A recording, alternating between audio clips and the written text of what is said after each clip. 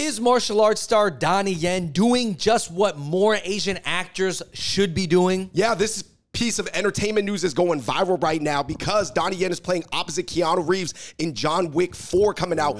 But he asked the directors and the producers before they started filming, yo, can I change the name of my character? It kind of sounds stereotypical, like a Shang or a Chang. And can I change my Kung Fu outfit with the Mandarin collar to just a chic GQ suit like everybody else? Now, this obviously goes along not just with the Asian representation movement, but the accurate, respectful Asian representation movement. So this caused a lot of reactions across the internet from supporting Donnie Yen to going against him. Yeah, so hit that like button right now and check out other episodes of the Hot Pot Boys because we are going to be covering this, guys. So let's get into it, man. John Wick 4 real quick before we dive into the comments. It looks dope. I'm excited for it. I like that part in the trailer when he's like talking to Keanu. He's like, you're going to die. Whoa, maybe not.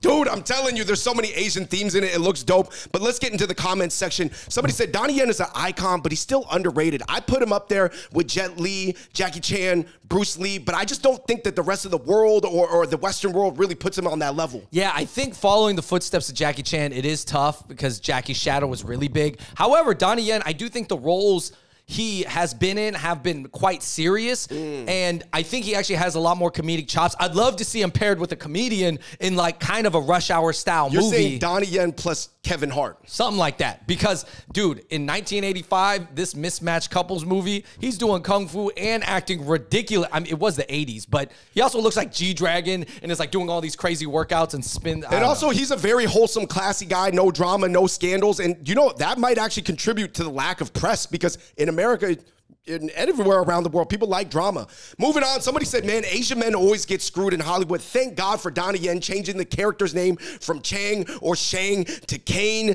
making him wear a suit. There's so many dudes that would be willing to not push back on this and just get the money and continue perpetual stereotypes. Yeah, no. And honestly, like, you do need the stars from Asia who have leverage, who don't need American movies to live. Their career doesn't depend on it because they're already superstars from their market, and they bring that confidence over. And it kind of goes into the whole thing about like certain immigrants or certain fobs have a lot more confidence when they come to America, because if you come from you're like a really cool person in China, for example, and you're well off and you're very confident, and you come to America, you're probably going to carry that confidence. Well, you have a lot more security. You're not like banking your whole life on this thing. So you're not willing to like, you know, just grovel for stuff. Somebody said, you know, God, all these boba liberals and boba conservatives reading this right now are punching the air because they love selling out and being the token Asian for either side of America.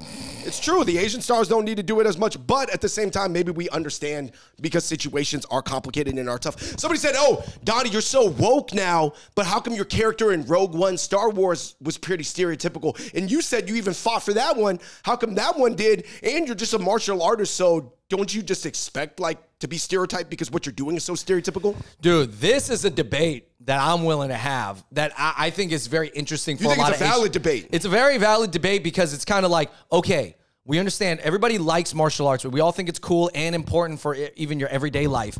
But how come it seems like a disproportional amount of Asian actors know martial arts and use it for roles? Now, it kind of makes you think, even to this day in 2023, that an Asian actor is going to have more opportunities if they know martial arts. Now, you can look at it in two ways. Oh, well, they just have more talent. They have more skills to do multiple things. Or, hey, man, the martial arts is the reason why they get that role, is because they're still Asian. There's some speculation that that's all the Western world wants to see from an Asian face is martial arts. Somebody said, yeah, I know that Donnie Yen was mad how Jet Li was portrayed in The Expendables because his name was Yin Yang. But somebody else says, yeah, man, I'm telling you, that wouldn't ever happen nowadays. But back then, it was a different era. Yeah, also, I do think that movie almost was like a kind of like unserious action movie. You know, so I don't know. But yeah, for sure. I mean, even Jet Li, you know, that was towards the end of his American career. Somebody said, stop complaining, Donnie. You sound so, I like your movies, but now you sound so whiny joining the left movement, and I'm just so woke, and your last name's Yen, and then you're complaining that your character's name is Chen or Chang or whatever. It all sounds the same to me. It's pretty close. Like, what are you complaining about? What, that an Asian's playing an Asian? I would say that only having people named Shang or Chang, which there are a lot of Shang and Chang names in movies. Shang in Mulan. Yeah, Shang in Mortal Kombat. There's Chang Can Dunk. There's a lot of Chang. No. To be fair, I guess to give one other point, those are pretty common names, even though they're like probably based off different characters. No, even the character of Ken Jeong in Community was named Chang. But and then I'm saying like, that's a fair request for Donnie Yen to make, because that's like saying, hey guys, I noticed my character's name is Smith. Do you think I could change him to like O'Connell maybe? Just something a little bit different. Somebody said, man, I'm just tired of these beta male roles. I'm tired of being portrayed as a nerd. Why can't Asian guys actually be alpha and not some alpha only when they're a villain that's doing like kung fu? Why can't we actually be cool sexual males that get the girl at the end? I'm tired of Bobby Lee. I'm tired of Ken Jeong. I'm tired of all these nerdy beta roles.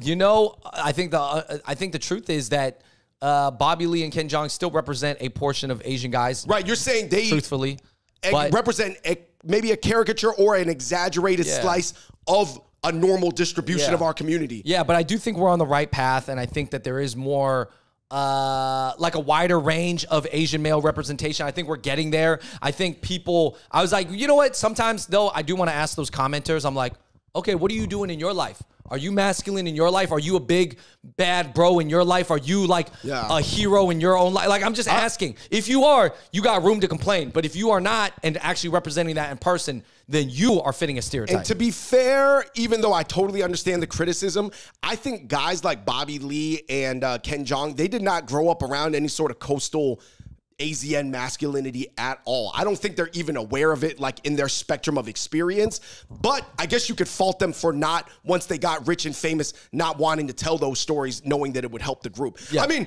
Andrew, would you say in this game, some people get into it just to represent themselves as an individual artist, and then there's other people who are more holistic and bird's eye, thinking about everybody? Yeah, I mean, I would judge actors and comedians on what they do when they get successful. Somebody said, man, sometimes you just got to get scraps. You just got to take the scraps that the game throws you to get in the door, just like Long Duck Dong and all these like terrible, nerdy, you know, small dweeby characters. But it's just a means to an end. And it just took that to get here. Is that true? Donnie Yen is not a scrub. He doesn't need the crumbs. So that's why Donnie Yen can say these types of things. I think it's completely fair. He didn't ask to change the story. He just asked to change the Mandarin collar into a suit as an homage to Bruce Lee. And he's like, yo, I just want a cooler, I just want like a more non-super Chinese name. My general feeling about this is I don't like playing defense so much and criticizing the guys that are dweeby and small in their real life for playing dweeby and small roles, because that's essentially some caricature of who they are. I am more mad that Asians never developed an internal self-funded system like what Tyler Perry did for Black Americans in Hollywood, or that we never like did a 50 Cent type thing with Power where it was like a collaboration with a major studio like Showtime, but like there's such star power there that they have an abnormal amount of say in the creative direction. Yeah, for sure. I mean, what are you going to be mad at Aziz Ansari for playing the characters he does? How come Aziz is not an action star like Kumail Nanjiani, huh? How come? So anyway, we covered a lot of the internet comments. Andrew, real quick, why don't you expand on your point? Because I know that you always want to talk about stars coming from Asia. They're in a completely different leverage position than born Asian Americans. Yeah, I mean, immigrants in general, man, sometimes when you're an established, well-to-do, confident immigrant, it doesn't change just because you come to America. Now, I think for some of our parents, and this is like a larger conversation for some of our parents, when they came over, maybe you didn't feel like that you feel like, oh, my dad wasn't as confident as he could have been. But I'll tell you this, these stars or this next generation, sometimes the immigrants are more confident than the Asian Americans because they just bring their status and their thinking just from one place to another. Nothing really changes about them. So they have the same amount of leverage. They have the same confidence in themselves. They're secure. They know who they are. And then they come here and they play the roles. You're saying that they're less insecure because the East and their popularity in the East and their systems in the East give them security. Yeah, not just that. And it's not just like, oh, well, I have the market of Asia on my back, so I don't care about America. It's not only that. It's just that how I've developed in Hong Kong is unique and a experience that not many American-born Asians can go through. You know what I'm saying? I just turned into Bruce Lee a little bit. But like, yeah, you know what I'm saying? Like, anyways, guys, this is something that we've talked about on the channel before. Oftentimes, immigrants come over here. They're more confident than we are. Yeah. Anyway, let us know in the comments section below what you think of John Wick 4, what you think of Donnie Yen's request to change his name, change his outfits, and what you think about this whole movement in general. I know some people are always complaining like, man, I watched the SAG Awards, every speech was so like this and so activisty, it was kind of annoying, but at the same time, if it's needed, sometimes the annoyingness is just a byproduct of a rocky transition. So anyway, let us know what you think in the comment section below. Until next time, we the Hot Pot Boys, we out. Peace.